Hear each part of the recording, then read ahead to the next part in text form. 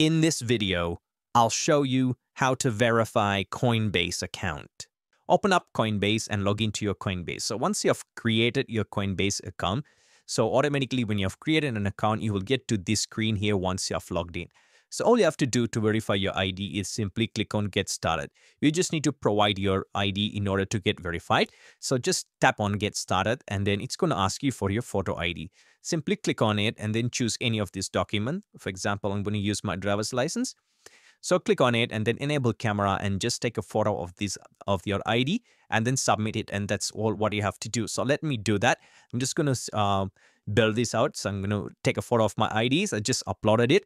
So I'm going to upload it. And once you've uploaded it, what's going to do, it's going to take a few moments for Coinbase to verify your identity. So it will verify your identity and it will send you an email once it's done.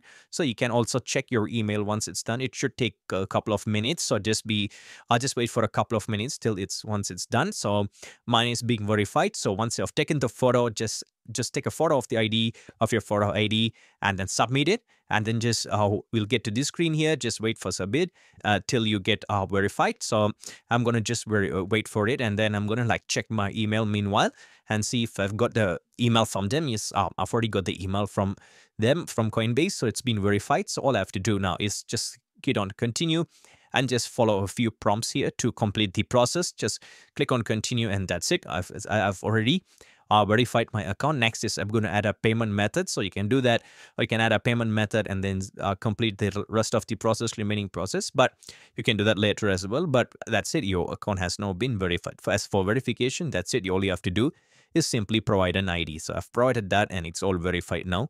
And that's pretty much it. Hope this video was helpful. Don't forget to hit the like button and subscribe. I will see you all in another video. Thank you.